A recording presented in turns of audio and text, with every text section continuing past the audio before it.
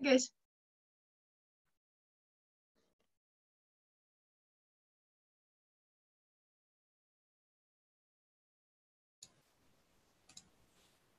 How you guys doing this morning? Doing well. How are you? Okay.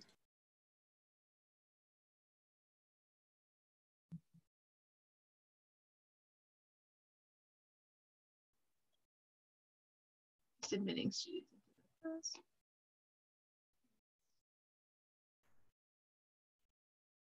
I think we'll give it another minute. So just some administrative stuff before where we start, like while I'm waiting for everybody to join up. We have a test coming up on, the test was originally going to be on Thursday, but now it's going to be on Monday. Okay. I think what I'm going to do for the test is we'll start the test at 10 a.m. on Monday. Okay. So it would have been like when our class would have been, and we're going to go from 10 a.m. Monday to 10 a.m. Tuesday. So we won't have a class on Monday because that'll be for our test. Okay. But we will have a class on Tuesday. So we'll pick up on Tuesday with our classes, right? So today we're going to do chapter 9.2. Tomorrow we'll do 9.3. We would have done that on Monday, but tomorrow we'll do 9.3. And then on Tuesday we'll pick up with the rest of chapter 9. And then we'll have some time, I think, on Thursday of next week to do some review for final exam stuff. Although we'll talk about what that's going to look like probably over the next couple of days, because we're still kind of ironing it out with the course coordinators. And I'll let you guys know as soon as we kind of come to an agreement about it. We're kind of getting there. We're about there. It's a little bit different this year because obviously we're at home and we're kind of doing things differently than we would normally. So thank you for your patience and understanding about how the final is going to be. Most likely our final exam is going to be on maybe like the Tuesday of final exam week. Okay. I think probably I'll end up setting it up like we have our other exams where it's like 4 o'clock. Maybe I'll start at 4 o'clock on Monday to go to like 4 o'clock on Tuesday.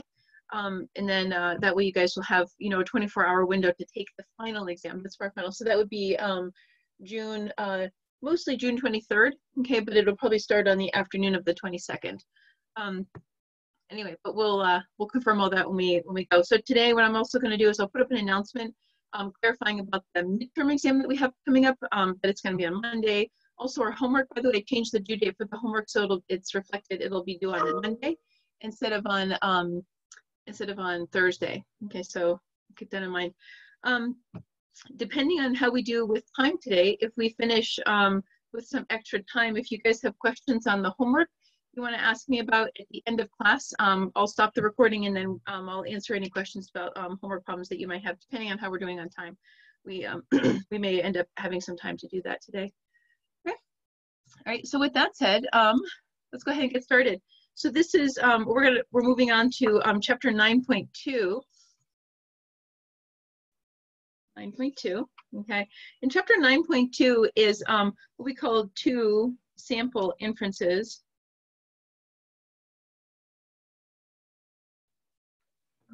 And what this means is that our hypothesis test, hang on, let me move this down here. Our hypothesis test looks something like this. So we're going to test our null hypothesis, right? That I have a sample, a mean from sample X and a mean from sample Y. So X and Y are both random variables, right? And my hypothesis is that the means of these two samples are the same, okay? And then my alternative hypothesis is they're either one's greater than the other or they're just not equal to each other. We're going to go through all the different ideas on that. But basically, it's kind of like you can imagine if I've got a couple different distributions. So if I've got my mean for X, okay, for example, I've got this random variable X. And say I have a mean, I'm going to write it like this. I've got a mean for Y. Okay, these two different random variables. And what I want to do is I want to compare these two mean values. Okay, what are these two mean values, and are they statistically significantly the same, or is one greater than the other, or are they just statistically significantly not equal to each other, okay? And I want to say statistically significantly not equal to each other because it's really unlikely that they're going to be exactly equal to each other, and we want to set our significance level in order to measure these things, okay? So this is kind of what we're talking about. We're going to compare two means, okay, from two different random variables. So let's talk about it. I'll start writing it down in terms of words too, so we can have it. Okay, so we're going to say we're going to comparing the means of two. Let's see if I can raise this a little bit. Two different samples. This is like our random variables x and y. Okay, so you can imagine I've got x1, x2, and so on, all the way up to x sub n.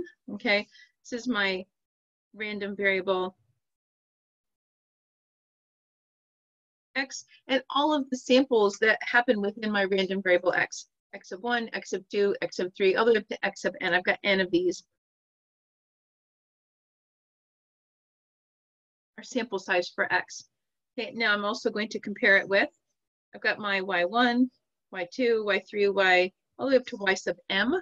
Okay, this is from our random variable y, and we've got m as our sample size. Now m and n can be equal to each other, but we want to leave it open that they're different. Okay, and these could be things like, within the same experimental set, I'm asking two different questions, and I want to be able to compare whether or not there's a difference between the results of these two different questions that I'm asking. Okay, often maybe I'm using the same subjects or the same people in these different experiments, but I'm conducting different parameters. Okay, or I just have two completely different subject groups, right? So this one of these could be people who have a hearing impairment, and one of these could be people who are the same age but who don't have a hearing impairment. Okay, and I want to be able to test, say, a given parameter on an experiment and see if that parameter is affected by a loss of hearing or not. Okay, so I've got two different groups and I want to be able to compare the means for there. Okay, so there are two different samples. We've got n and m in terms of our sample size. N and m could be equal, but they might be different. Often they're going to be different size. Okay, so our data, okay, the data themselves can be a continuous probability density function, right? So most likely it's going to be a normal distribution, but it could be a continuous probability density function, or it could be binomial, right? We're asking a question. Can you hear this tone, yes or no, right? So they're, right, one's hearing impaired, one's not. Can you hear this tone, yes or no, for example? Okay, so it could be this. One of the things that we're talking about, though, is we want to look at x and y. We want to have enough samples that we can assume that the underlying data are going to be normally distributed.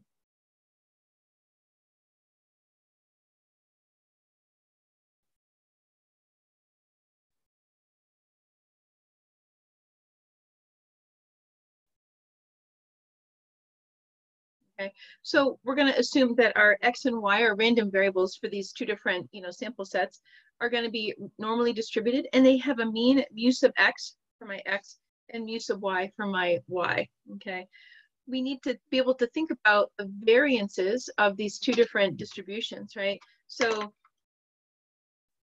just a little bit there. Okay, good. So we need to be able to think about the variances, right? How do the variances relate to each other? My variance of x, my variance of my y distribution. Okay, so we'll talk about it in terms of standard deviation and variance.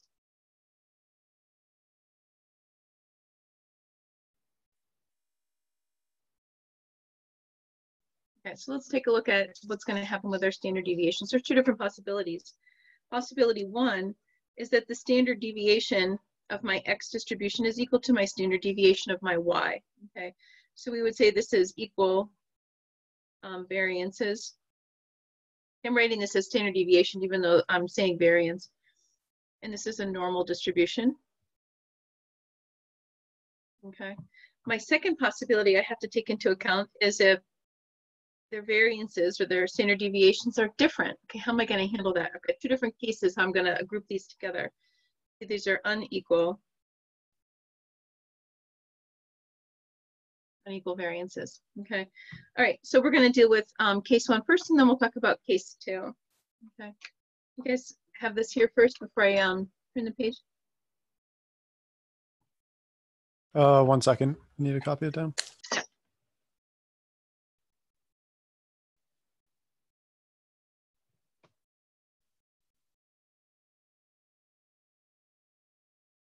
Got it.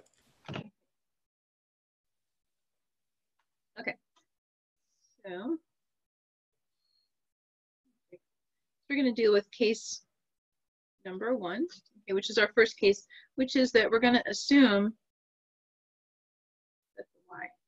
that the variances are equal.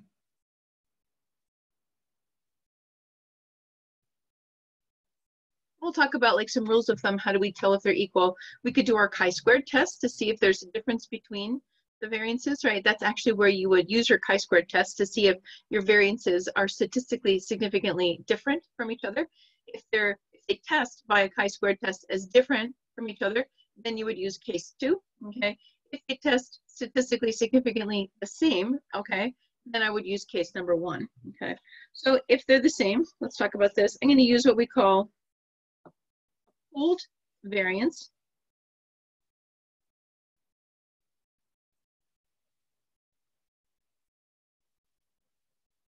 Okay, so what that means is, right, I wrote it as a population variance here, but often remember, we don't know what the population variance is. We just have our data set, which gives us our sample variance, okay? But the subscript of a P means we're talking about a pooled variance. So I'm taking my data, right? I'm assuming that the variance, that the distributions have the same shape, okay, between these two. So if I want to compare these two means, right, and I say that the variances are the same, that means that their bell-shaped curves are roughly, you know, the same type of a shape. The means may be different, okay, but they're both kind of just as peaky or as flat as each other. Okay, so we're going to pool both of these here. So my pooled formula for my variance is n-1 for x. So I've got my sample variance for my x distribution and the degrees of freedom for my x. Oops, that's m-1 s sub y squared. So I'm doing the same thing. I've got my sample variance for my y variable, and this is my degrees of freedom for my y. This is a m-1, the ink ran together. And then I'm going to need to normalize it, right? My total degrees of freedom, I'm adding up n plus m-2. Okay, this is my pooled sample variance. Okay, and we'd say that this is an unbiased estimator of the common variance, sigma squared. Okay, so we say the common population variance, sigma squared. And we do this when this means that the population variance is unknown.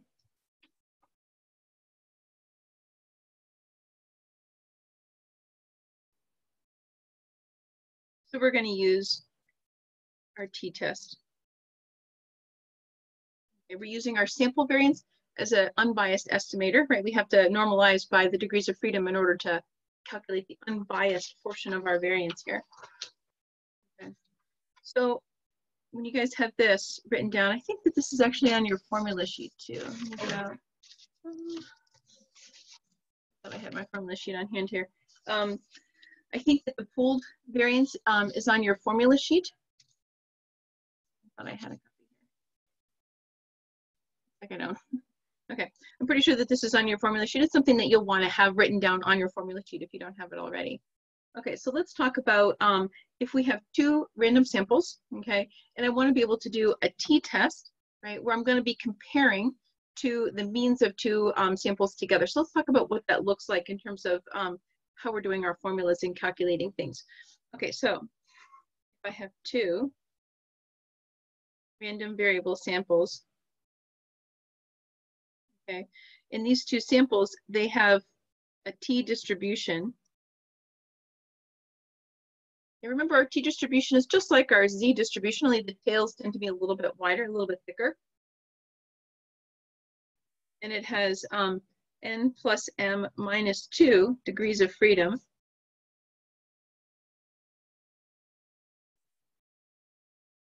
Okay, so what this looks like is, right, draw this as a picture, right? I take my two means together, right?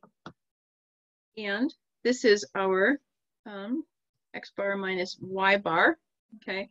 So this is our distribution of our x bar minus our y bar. So our mean for our x random variable and our mean or estimate for our y random variable. Okay, now when I want to calculate out my test statistic for this, okay, I have to think about it like this. Let me write it down here. So I'm going to go t n plus m minus 2, and I'm writing it as a capital T, but really we're talking about this as a small t. This is x bar minus y bar minus u sub x minus y, u sub y, all over our pooled, okay, our pooled sample standard deviation times 1 over n plus 1 over m in the square root. Okay, so it's similar to kind of like what we did before in terms of we have our standard deviation divided by radical n, okay, but in this case I've got 1 over n plus 1 over m. These are the sample sizes for my x and my y random variables, and I've got my pooled, basically our variance. So we take the square root of our variance. Okay, this is what this number is here. So this comes from here. Okay, so we're plugging this in. Now, let's talk about what this numerator means, what we're trying to actually calculate. Okay, this comes from our hypothesis test right here. So let me put this in a box because this is important when we're talking about comparing the means together. Okay, so let's talk about, I'll do that here. Scroll up a little bit. So our hypothesis test looks like this. Okay, so I'm doing x bar minus y bar. So let's talk about in words, like what that means. So this is like saying our observed difference between the sample means. That's what we're actually checking, right? But our hypothesis tells us I've got my population, right? These are the population means, right? The population of my x random variables and the population of my y random variables. So this is, we've got the hypothesis that there is no difference between population means.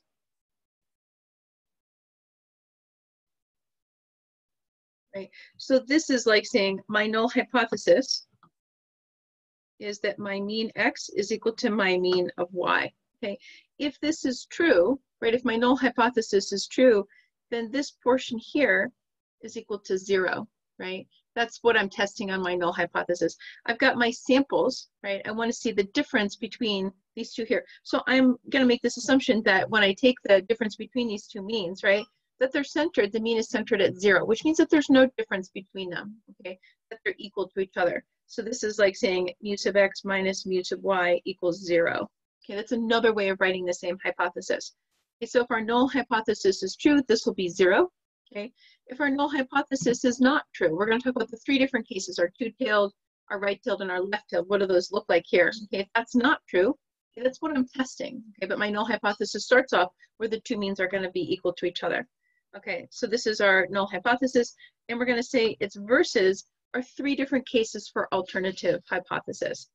Okay, so our first case is, right, that the difference between the two does not equal to 0, okay, which is another way of, that should be an x, y, sorry. That's another way of saying that x is equal to y, okay, that these two, our hypothesis was that they're equal, and our alternative is that they're not equal. This is two-tailed,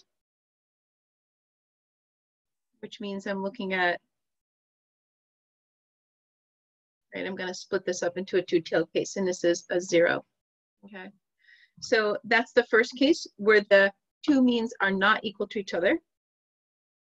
Second case of my alternate hypothesis is that my mu sub x is greater than my mu sub y. If mu sub x is greater than y, then the difference between them, mu sub x minus mu sub y, is greater than 0, right? It's positive.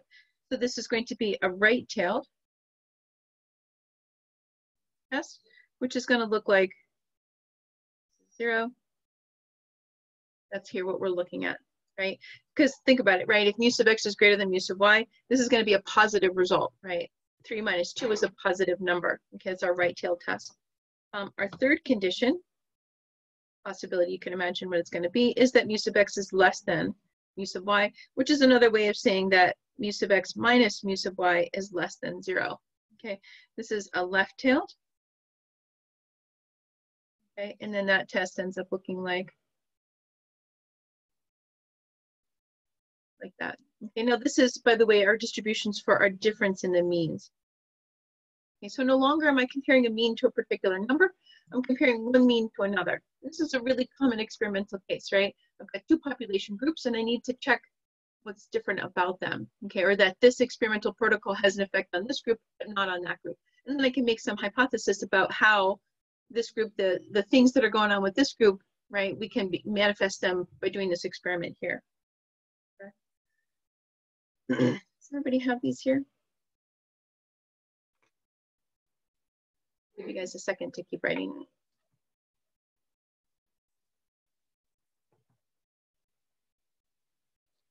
You're all set and ready to go. You can check out your lecture examples from chapter 9.2. We're going to start working through these.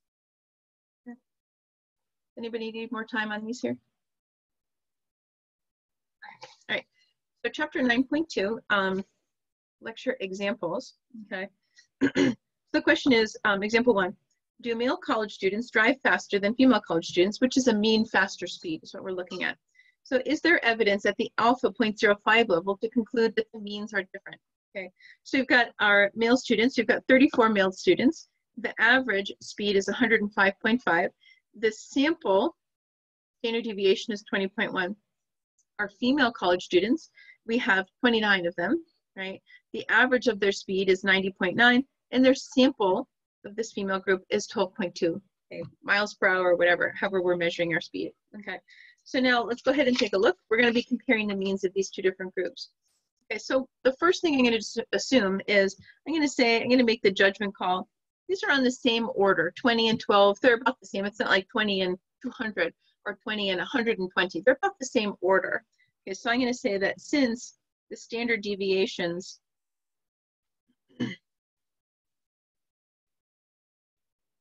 are on the same order, order of magnitude, basically, like this is 20.1 and 12.2, okay? So I'm going to make the assumption that the variances are equal, okay? We'll come back to this problem later, I think. So if the variances are equal, then I can use my pooled formula, okay, but we'll come back to that. So first I need to state my assumption because I'm going to be using it in a minute. So let's talk about things. So we're going to roll through like we usually do. So I'm going to state out my hypothesis. Okay, so my hypothesis states, my null hypothesis says that my mean for the male students, and I know this was X and Y, but I'm just going to call it X and M and F, and my mean for the female students is equal to 0. So let's write this as my mean equals mean. Okay, that's my null hypothesis versus, right? So if I look at it, the means are different. So when you hear in the word problem, it says, are they different? That means we're talking about a 2-tailed test. One, we didn't say, is this one faster than the other, which would be a 1-tailed test, or is this one slower than the other, which would be a 1-tailed test? We're just saying, are they different?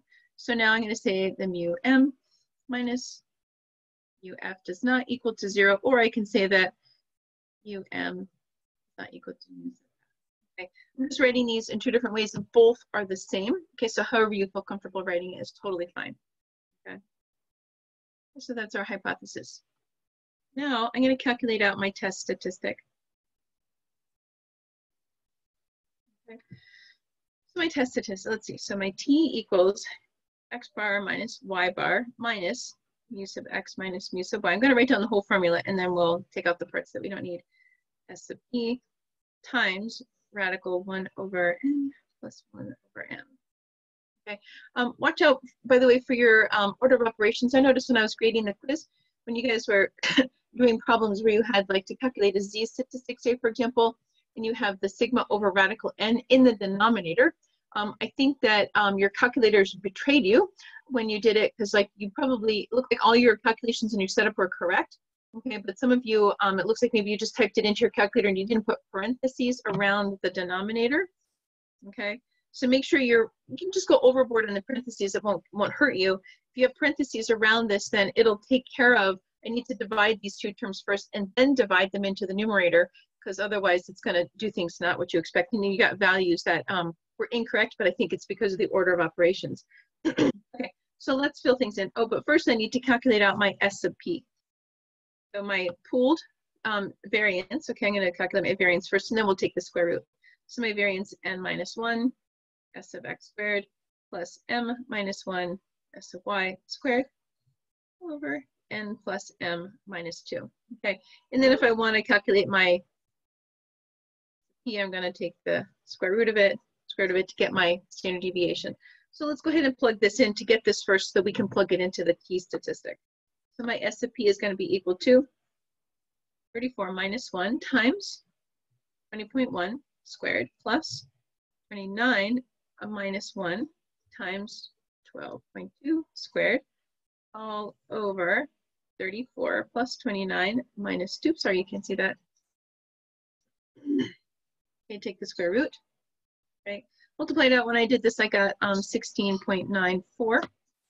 Also, don't be so quick to round. Okay, maybe keep things out, you know, a couple of decimal places if you want to round at the very end. But typically for things like probabilities, we go out to 4 decimal places. Okay, so but for things like this, I'll take 2, right? So keep that in mind. If you round it too much, you're going to carry through rounding errors into your problem. All right, so let's plug this into our t statistic.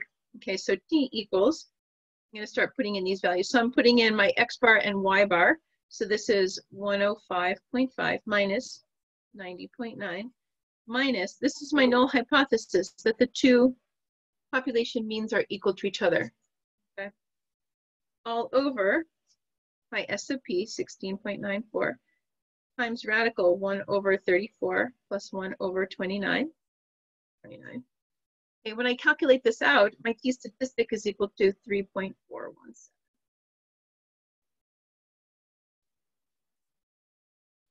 Okay, I'm going to need that, right? My test statistic. Okay. So far, so good. I'm going to turn the page because we've got to calculate our critical value. You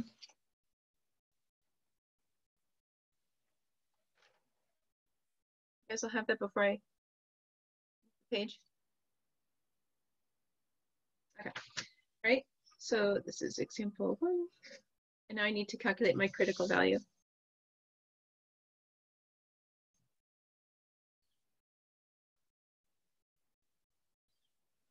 Okay, so my critical value now, this is a two-tailed test, which means I need to take my alpha and divide it by 2 because I'm splitting that alpha up into the 2 different tails of my normal distribution. So alpha over 2 is equal to 0.05 divided by 2, 0.025. Okay, so I looked this up on my table, right? So I've got my degrees of freedom equal to 34 plus 29 minus 2, okay, which is going to give me a degree of freedom equal to 61. So I'm going to look up the 61 line on my t-table, right? And for my probability, right, my alpha equals 0.025, and I find t 0.025, 61, my degrees of freedom, equal to plus or minus 1.99. Okay, plus or minus because it's two-tailed, remember. So let's just draw this quick picture here. Right, so this is minus 1.99. This is positive 1.99. This defines our critical region here. Okay. So this region, the area under this curve is 0.025. The area under this curve is 0.025 from here to here. Okay, that's how we think about it. Right, so this is our critical region. So we're going to look, we're going to compare our test statistic, with our critical value and see where we're at. I'm going to get a feeling for it already. Okay, so now, let's see, for our decision. Okay, so our test statistic was 3.417. So 3.417 is like right here, 3.417. That's my test statistic. Okay, which means we're, you know, smack right in the middle of our critical region, which is good. So we're going to say our test statistic which is 3.417, is greater than our positive critical value, which was positive 1.99. Okay, therefore, I have to state my final conclusion.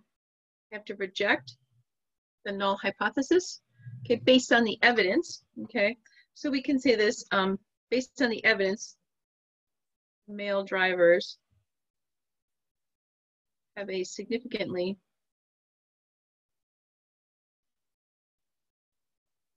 different, you can say faster driving speed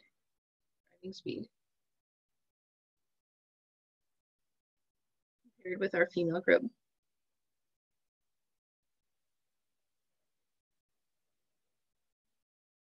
Okay, so our hypothesis was that the means of these two different sample groups were the same. Okay, but we've just showed, right, based on the comparison of our critical value and our test statistic, that that's not true. We're going to reject that hypothesis that the means are the same. Okay, but when we assume that the means are the same, right, in my calculation of my test statistic right here, this is my mu of x minus mu of y. Okay, that means that the difference between those two is equal to 0. So in my test statistic, I'm assuming that the null hypothesis is true, but it's coming out well within our critical region, which says these are actually significantly different. Okay. So we're comparing two means now, two sample means.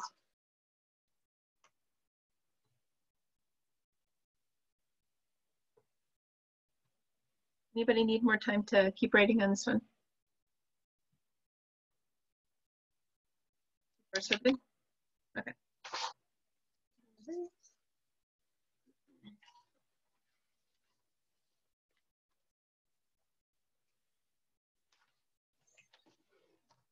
that was case 1, when the population variances were the same.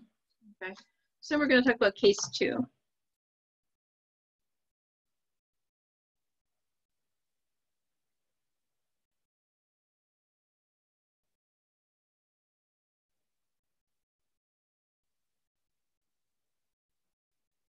Okay, when the population variances are not equal.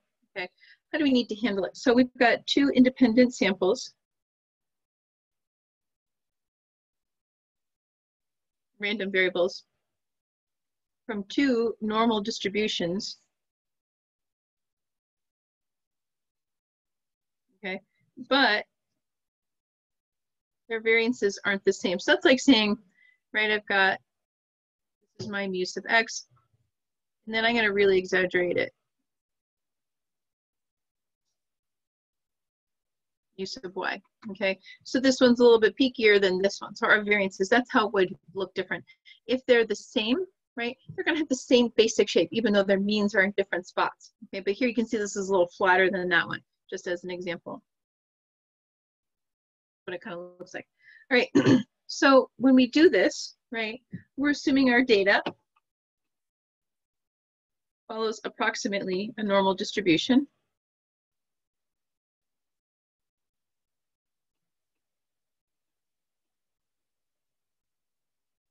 Okay, which allows us to do this. We're going to calculate out our t statistic a little bit differently.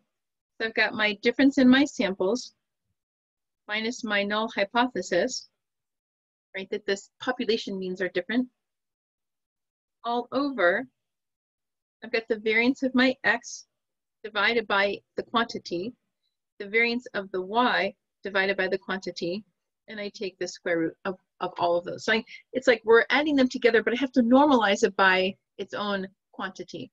Okay, so this is the difference in the means. This is our hypothesis. Okay, and these are the variances. Well, we're taking the square roots, it becomes like a modified standard deviation. Okay.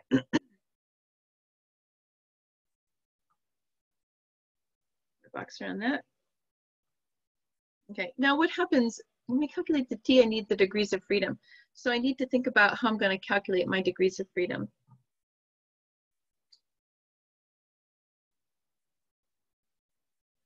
If I can't pool them, I have to have a different way of doing it. I'm going to show you two different ways. Both are acceptable, but I need to show you both just so that you can get a feeling for it. So our degrees of freedom. So it's degrees of freedom is going to be r equals, okay, r equals, let's write it like this. Let me write it down and then we'll talk about it.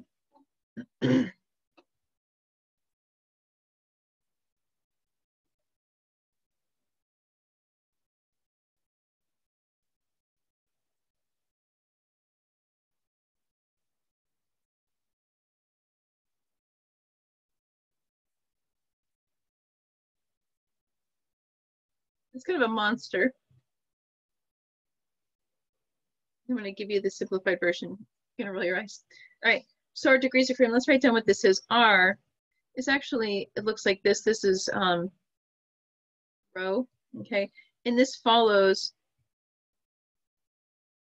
chi-squared distribution. It follows the chi-squared distribution because look what we're doing. We're comparing the variances between our different populations, right? So I'm basically pooling them together. I've got a pooled variance, right?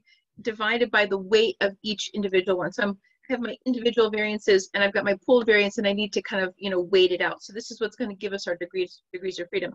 But essentially it's a ratio, okay, of our variances, right? Which is why it follows the chi-squared distribution. So R depends on a ratio of variances. Okay, so you can think of it as theta. Right, we're talking about a ratio of our population variances. Okay, but we're using our sample variances as estimates for it. Okay, let me write that down. What this means.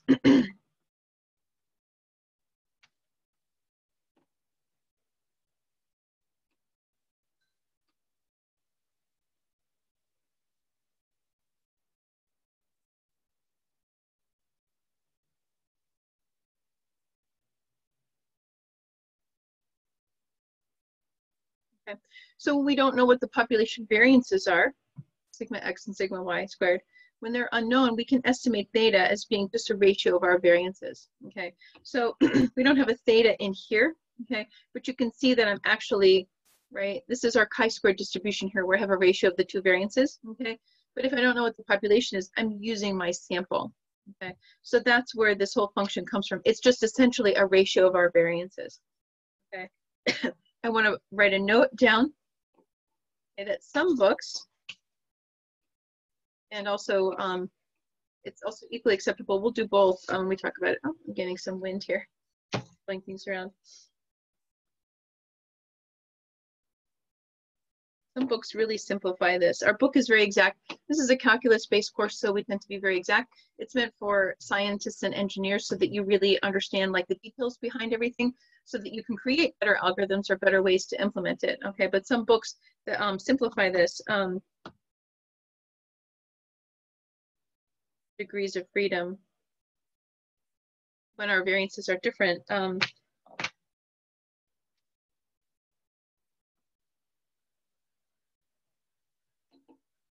As the smaller, I'm going to take my n minus 1 and m minus 1. I've got my two samples, n and m. That's my quantities from x, my quantities from y. I get the degrees of freedom for x. I get the degrees of freedom for y. I subtract 1. I take the smaller of the two.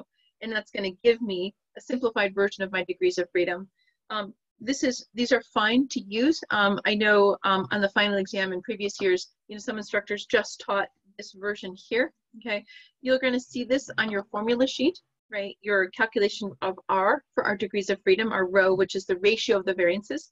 Okay, this part here, right? It comes from our textbook, which, like I said, tends to be more exact for scientists and engineers. So I'm going to do my examples using this variable here. You can check it with the easier version. Your results should come out fairly similar. I'll show you the example using both. Remember, if you're not sure, you know, if your variances are the same, you can do a chi-squared test, right? So if I do a chi-squared test on the variances of my samples, right, and I get that they're significantly different, then I'm going to do this version here. Okay, this t-test when the population variances are not equal.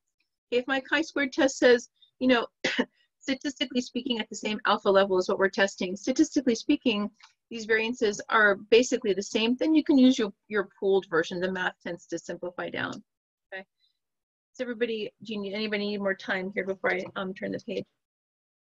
Wait, so are we going to be using the formula the book gives or the other way?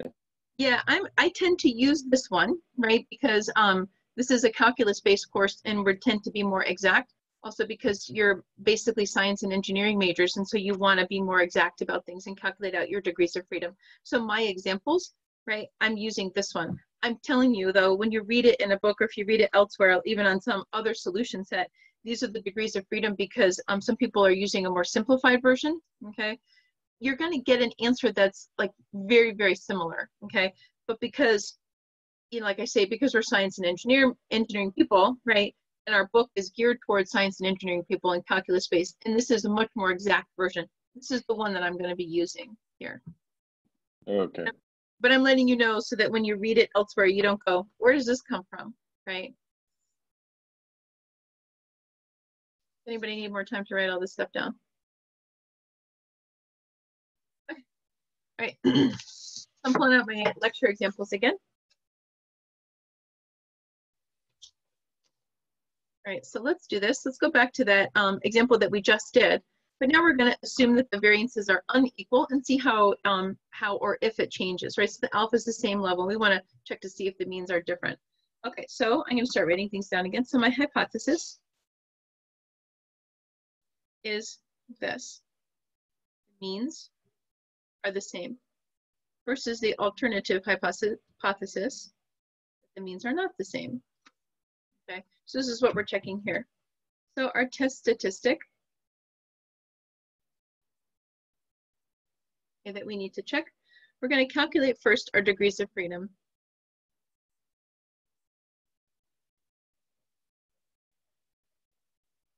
So I'm going to use rho, my r, to calculate that. So my r is equal to, let's write down the formula first, s of x squared all over n plus s of y squared all over m. This whole thing, quantity squared, divided by my variance divided by that squared plus my variance divided by the quantity squared, oops, sorry, not that part. This one divided by n minus 1, n minus 1. There's no combination there. Okay, so let's put things in. So this is, I'm going to start filling in the blanks based on the same data that we had before.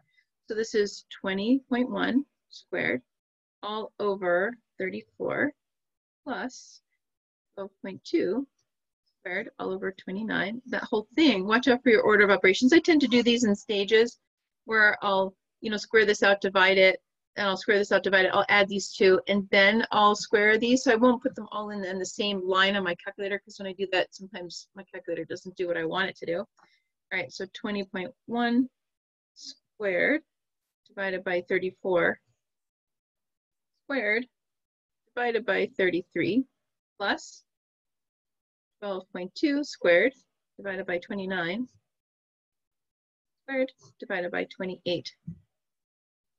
Okay, so be careful when you're doing this, especially come up with your numerator number, come up with a denominator number, and then divide them through. And then when I do this, I'm going to get my degrees of freedom. I got 55.5, which I then round down to 55. We're not rounding up anymore like we did with our n values. This is, I can round it down, it's fine. Okay, so that's my degrees of freedom. So r equals 55.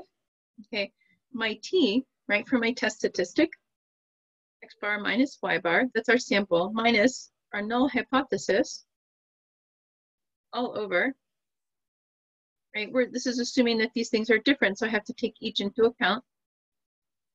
Okay, so I'm going to plug in these variables here. So 105.5 minus 90.9 minus 0. Do we always round down for degree of freedom? You can round down, yeah.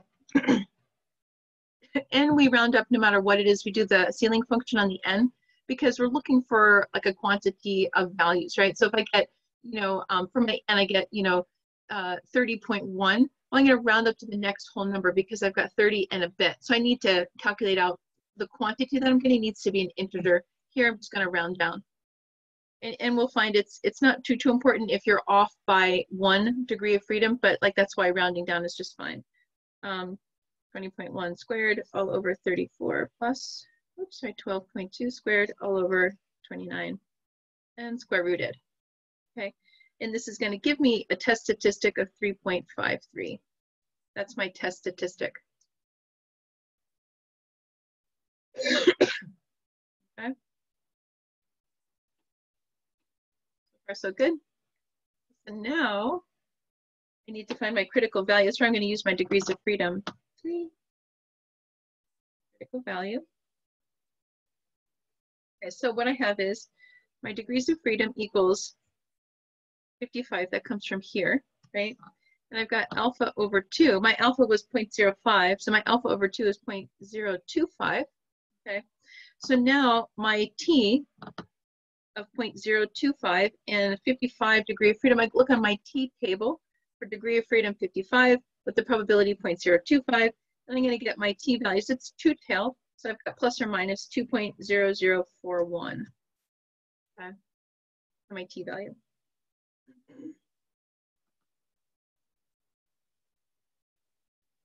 All right, so now I need to make a decision. I have to compare my critical value to my test statistic.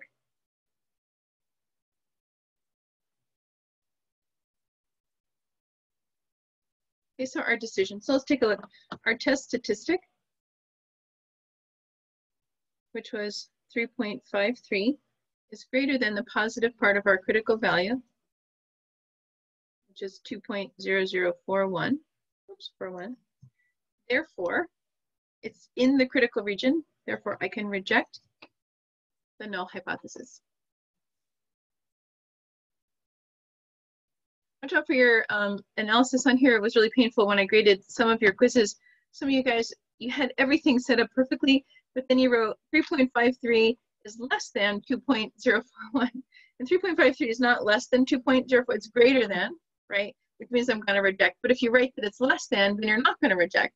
So be careful, look at your numbers, right? That's why sometimes you wanna draw a picture, right? So if I draw a picture with my difference in means, my null hypothesis here says our mu of x minus mu of y. That's our difference in means. So I've got these critical regions. So this is our critical value minus 2.0041, positive 2.0041. This area here is 0.025, 0.025, okay? Our test statistic, 3.53, falls right about here. Okay, which is well within our critical region. So draw a picture if you're not sure, right? So that means, right, we can say, okay, I'm going to reject the null hypothesis, right? That means that the means, these two, mu of x and mu of y, are statistically different from each other, okay?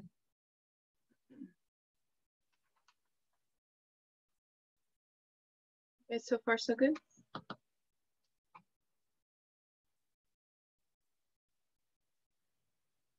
Anybody need more time to keep writing? No? Okay. All right. Okay, so let's take a look. Another example.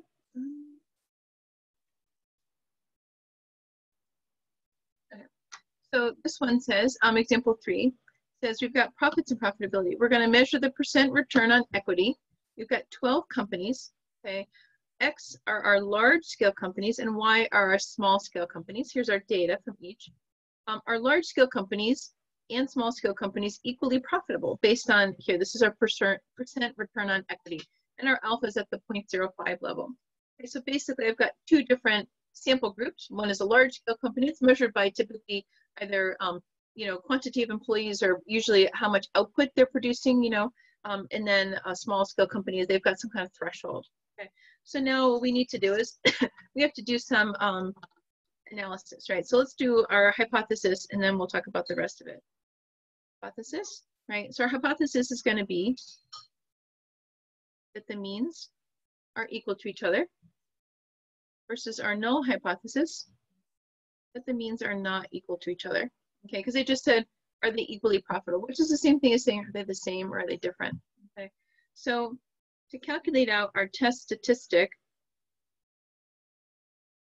I have to do some work ahead of time, right? I have to calculate the means, I have to calculate the sample standard deviations and the variances. Okay, so I have to calculate the means.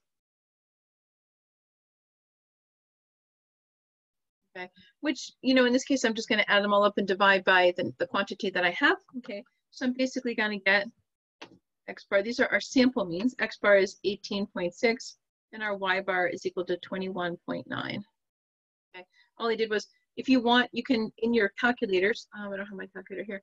In your calculators, you can enter in data on a table, right? Then you can do statistics. There's like a stat function. You can do statistics where like you ask them to calculate the mean, ask to calculate the standard deviation, other stuff like that. Because we're going to calculate the mean on my different populations. I have to calculate the variances.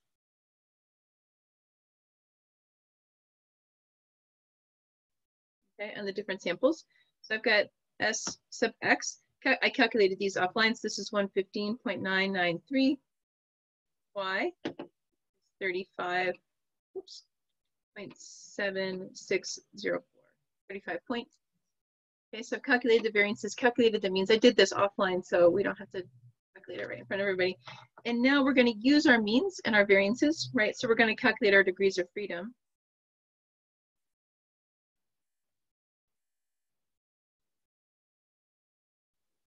Okay, next part. So I'm going to use the row calculation. So this is, let's write it down again, S of X squared plus S of Y squared over M. Here we're doing a ratio of our variances.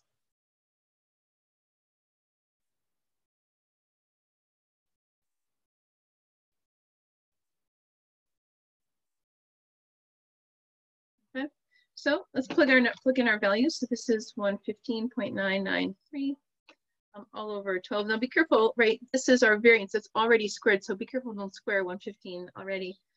Plus 35.7604 all over 12. And add these together, and then I'm going to square the result. Okay, now I get to do it individually. So 115.993 divided by 12 squared divided by 11.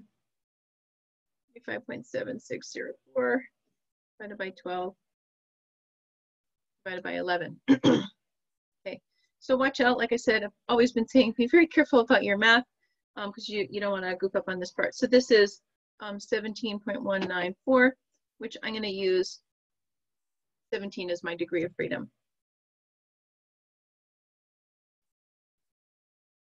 Okay, now we're going to calculate out our test statistic.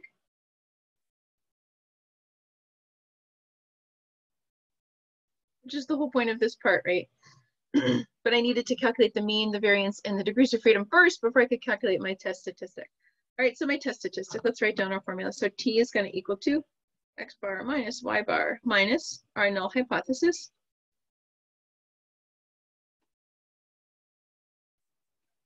It doesn't matter whether we calculate our critical value or test statistic first. No. Now, I know in the previous sections we've been calculating the critical value first before we do this. Critical value is just like looking it up in the table. But although I guess in this case we should calculate this part out first because we need the degree of freedom for the critical value. So I guess in this, because here we have to do the degree of freedom, you might as well calculate the test statistic first because you're already kind of there. Does that make sense? Yeah. Okay, I'm not even going to write minus 0 anymore. 115.993 divided by 12 plus 35.7604 divided by 12. This is all square rooted. Okay, so I get my test statistic as minus 0.928.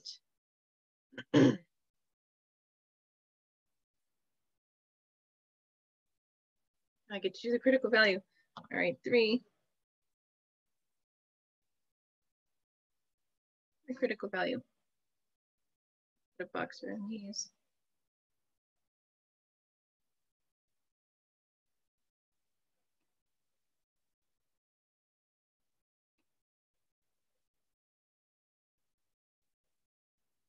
And keep it straight. All right, so our critical value, next step, right? So our degrees of freedom equals 17. I'm going to use that when I look up on my table. This is a two-tailed test. Right, so I'm looking at alpha over 2, which is 0.025, right? So my t value, 0.025, degrees of freedom 17. That's how we usually write it. Right, I'm looking up those lines. This row, this column, okay, gives me a test statistic plus or minus 2.1098 from the table. Okay, just incidentally, I'll write this in a different color. In pencil. If I do the degree of freedom as n minus 1, right? If I do n minus 1 or m minus 1, I'm going to get my degree of freedom equal to 11.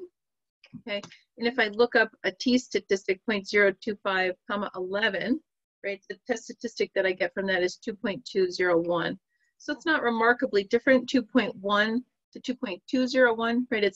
That's why, you know, oftentimes you can like kind of do this as a hedge. Like if you check this out, like if I subtract, you know, these two and I check it out, is my t-value pretty close, right? So if you're getting some really whacked out number of degrees of freedom here between the two, okay, then maybe you should go back and check your math, because maybe, you know, you goofed up in this, you know, kind of really busy calculation, okay? But just to show you how this is the other book version, you're not going to get a t-statistic that's remarkably different. Okay, so we've got our critical value. This is our two-tailed test, so let's just draw a really quick picture, right? So this is our t-value. That puts us into the critical region, minus 2.1, positive 2.1. And this is our null hypothesis, which says that mu of x minus mu of y equals 0. Okay, but when I go to compare it to my test statistic, let's write this down here in our decision. Okay, so let's compare our critical value and our test statistic. So let's write it down. So our test statistic minus 0.928 is greater than the critical value, the negative portion of our critical value, minus 2.1098, but less than our positive critical value, positive 2.1098, right? So our test statistic, right, is like right around here. Okay, so this is minus 0.9 right there, okay, which means, right, what do you think? Because it's not in the critical region. I'm running out of space here. So failed to reject our null hypothesis, which means based on the data, I can't conclude that these two means are actually different from one another. Okay, I'm going to fail to reject. I'm not accepting that they're equal, but I'm not saying that they're different. Okay, right here. It's not within our critical region. Okay, I kind of crammed it all in there. Anybody have questions so far? Anybody need a minute to keep writing?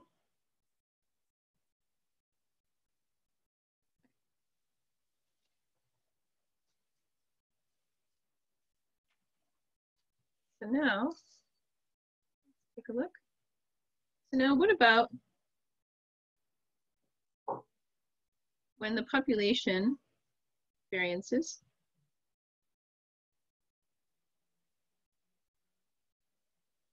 right, our two population variances are known. Okay, remember before we said, geez, if we know what the variance is for the population, that was the big trigger point, whether I was going to use the z-test or the t-test. So if I know what the population variances are, okay, or if I can say, or when n and m are both really large, like, you know, they're greater than 100, and we're approaching that z value, right? And we're just going to use the z-test. Okay, the z-test really flips on whether or not you know your population variances, but let's write down what our z-test is going to look like. So z is going to equal to, same setup, x bar minus y bar minus our null hypothesis all over. And instead of my sample, I'm using my population. But I'm still normalizing it based on how much I have squared over m, right? Because I may have different quantities for n and m. And I have to take into account that I've got these two different samples. They each have their own population size, that's n and m. Okay, so I have to normalize, okay, based on that. Okay, so this is our z-test. This is when our population variances are known. Okay.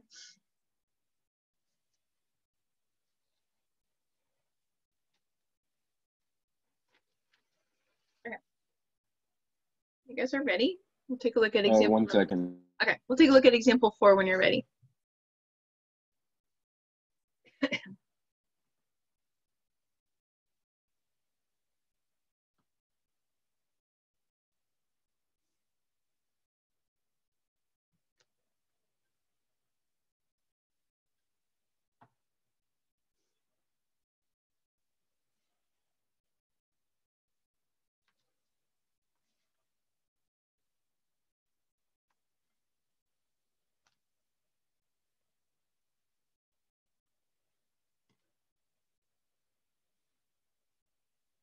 Okay, thank you. Okay, so example 4 says, we've got the hypothesis that the average number of sports that colleges offer for male students is greater than that offered for female students. A random sample of the number of sports offered by colleges is shown below. Okay, this is what we have here. Okay, at the alpha 0.10 level, so it's kind of a high alpha, but we're rolling with it. Is there enough evidence to support the claim? Now we're going to assume, look, this says we know the population variance, and we're going to assume that the population variances are equal at 3.3. Okay, so not only do we know what they are, but we are using that.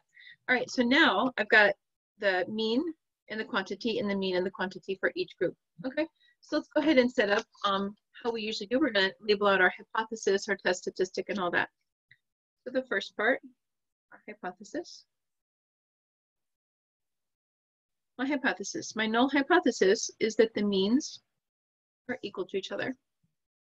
Versus my alternative hypothesis, right? Now look, is greater than. So they're saying that a number is greater than, which means I'm dealing with a one-tailed test. mu sub x is greater than mu sub y. This is our claim. Okay, so this is a one-tailed test. All right, my test statistic. I'm going to calculate out. So let's write down. So my x bar is equal to 8.6. My mu sub x is equal to 3.3. Remember, they gave this to us as a standard deviation, so be very careful when you go to do the variances. You have to square it because we were given as, you have to look for that because we're going to try to trick you. And our y bar is equal to 7.9 and y equals 3.3. Okay, so let's go ahead and calculate out our test statistics. So z is going to equal x bar minus y bar minus our null hypothesis minus y all over sigma squared all over n plus sigma y squared all over m square rooted. So let's plug in what we know. Okay, the difference in the means, 8.6 minus 7.9 minus 0. I'm not going to worry about writing that anymore. This I have to square, so 3.3. Is it always minus 0? Yeah, that's our hypothesis, right? So our null the way that I write this is that mu sub x minus mu sub y equals 0, right? If they're equal to each other, that means this subtraction here, right, is equal to 0. So that's my null hypothesis. When I calculate out my test statistic, I'm testing it against the null hypothesis, right? The null hypothesis says that these two are equal to each other. So that's why we don't have to worry about like, oh, where do those numbers go? And this, you know, I don't know what the population mean is, you know, it's okay because our null hypothesis says these two are equal, which means their subtraction is equal to 0. So that drops out when I calculate out my test statistic.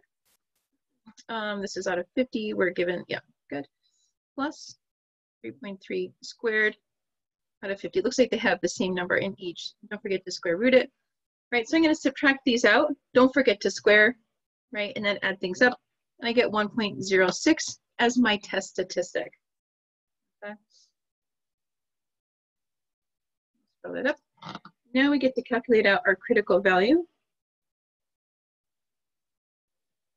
Okay, so our critical value, this is greater than, so that makes it a right-tailed test. Okay, which means that I'm going to say my mu sub x is greater than mu sub y. Okay, I'm going to just draw a quick picture because it helps me keep track.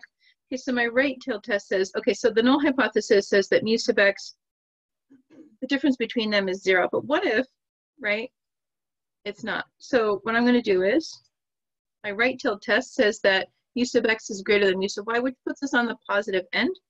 This is our alpha, which is 0.1. They gave us that. It's a right-tailed test. I don't have to divide alpha by anything. Okay, so I just need to be able to look that up. So, but in order to calculate out my z value and the probabilities, how I'm going to get that, remember to do the right-tailed, I have to do the overall. This is 1 minus this bit here. Okay, because remember our z, right, gives us the probability of z less than some value. So if I want the probability of z greater than some value, I have to go 1 minus z less than that value. So for this, right, if this is 0.1, I'm looking at what's the value of z that's associated with 0.9, right? Because if this is 0.1, this whole area here is equal to 0.9. So if the area, what's the probability of z, right? If the probability of z less than some value is equal to 0.9, what's that z value? So that corresponds to 1.285. That comes from my Z table. So I look up 0.9 on my Z table and I find 1.285. So Z equals 1.285. So let me just write that down. I look for P equals 0.9. Find the corresponding P value, because 1 minus alpha equals P. So 1 minus 0.1 equals 0.9. Okay, because we're doing greater than, so I need to go 1 minus that to get this value. Okay, just incidentally, I'll talk about p-value just so that you guys can know how we would think about this with p-value method. So, so with the p-value, right? So I need to look up the p-value associated with our test statistic, which was Z equals 1.06, right? And so that p-value that's associated with the Z of 1.06 was equal to, and this is a right-tailed test, right? This is going to be equal to 1 minus the probability that Z is less than or equal to 1.06, which is 1 minus 0.8554, which our p-value becomes P equals 0.1446, right? Because this is right-tailed, so be very careful, right? You have to keep it track. Right-tailed, left-tailed, two-tailed, how am I going to do that? So this is only a single-tailed test, right? So I'm just going to compare this to my alpha, which we'll do in just a second. So I've got my critical values, I've got my test statistic, I need to think about my decision. Okay, so let's take a look. I'll draw this out. Yeah, okay, right. So our test statistic, 1.06, is less than our critical value, which is 1.285. Okay, so if this is 1.285, right, and our test statistic is right here, 1.06, you can think about in terms of p-values, right? So my p-value is going to be the area from this value here, 1.06, all the way off, right, all the way up to the infinity here. Because that p-value region, p-value is an area under the curve, because that region is bigger than my alpha, right? That's what it means graphically. That area is bigger than my alpha. What are we going to do? So if the test statistic is less than the critical value, which puts it outside of our critical region, therefore failed to reject our null hypothesis. Okay, let's take a look at our p-values. So our p-value, right, is greater than our alpha. So this is, our p-value is 0.1446, and our alpha was 0.1. Okay, right, can't see that. Right, so this is our failed to reject. So there's not enough evidence, let's write it down. Not enough evidence to support the claim that colleges offer, you guys see that, more words to male students. Okay, our alpha value was, you know, fairly high, you know, but it still looks like it's not going to be significantly different based on the data. Okay, this was a population variance, population values, right? Even though we knew what the population variance was, for some reason we were given that, right? So that's what we worked with. Okay, we did our Z. So these things I looked up on my Z table, not on my T table. So be careful, there's no degree of freedom on here. So if you're doing this, right, and you're thinking, I'm gonna be working with the Z because I know what the population variance is, right? Then, and you're looking at the T table and you go, now what degree of freedom do I use? I don't have it. That's kind of a clue that you need to go to the Z table, right? Because you're dealing with the population, okay? All right, and that's basically it for chapter 9.2, which is looking at testing the means, the differences between two means, okay, of two different populations, right? So what I can do here is I will